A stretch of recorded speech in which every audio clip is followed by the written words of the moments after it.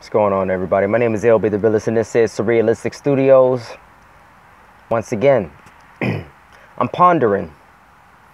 I'm just doing some thinking right now, and I'm thinking, come 2020, what's it gonna look like? What's it gonna feel like?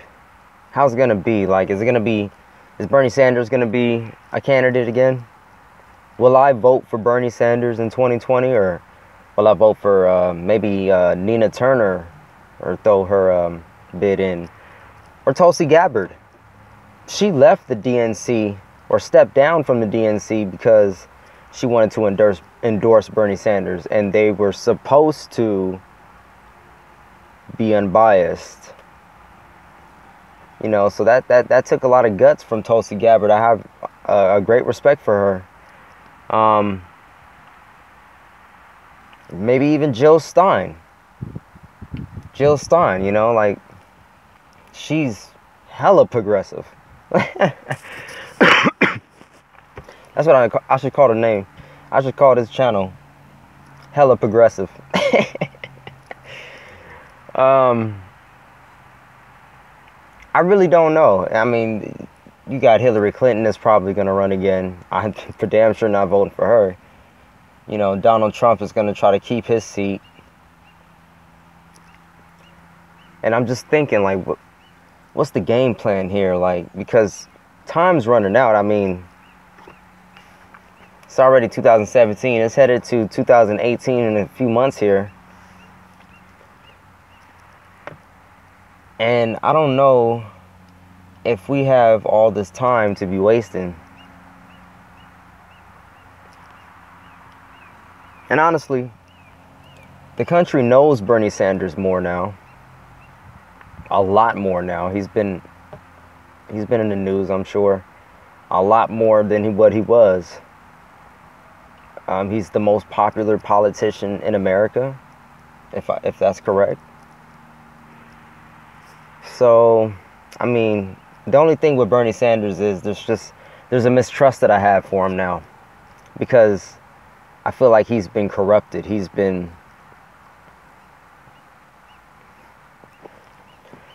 don't know if it's swayed to the dark side, but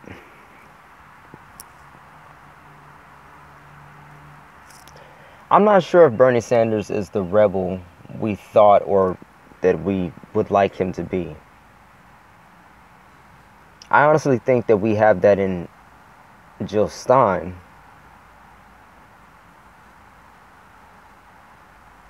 I mean, she's been arrested multiple times trying to crash the debates. And Tulsi Gabbard, we all know she's a rebel.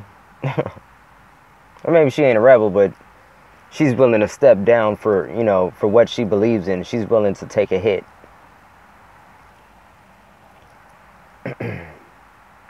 I know you got some people out there that are just like, fuck the election, I'm not voting anymore.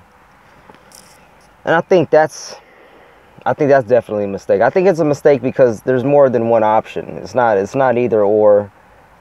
You can write in candidates. You can choose a third party candidate. And yeah, they may not win, but at least you're voting your conscience. At least you're still politically involved, and you're fighting for something that you believe in, instead of just withdrawing yourself from the situation completely. That's not courageous. That's not doing anything positive. That's not helping. You're actually hurting more than you're helping by non-exclusion, or by excluding yourself from the whole situation.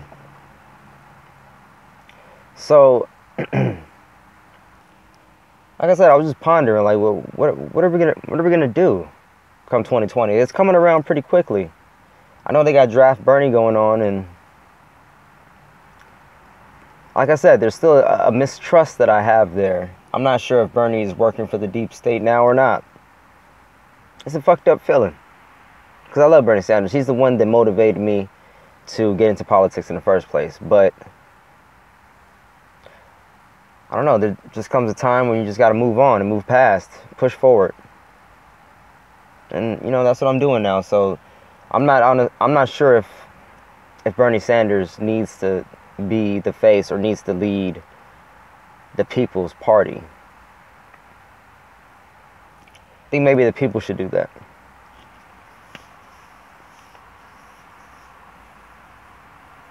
Maybe there shouldn't be just one face for the People's Party. You know? I don't know. I'm just doing some thinking. Tell me, guys, what you guys think. Who's going to get your vote 2020 out of the names that I've listed? Are some of you just going to vote Donald Trump? Bernie Sanders? You're going to get Hillary in? Jill Stein? We'll see. I don't know. Let me know what you guys think in the comment section below. And give me your thoughts. Until next time, love, peace, and chicken grease, my peeps. I'm out.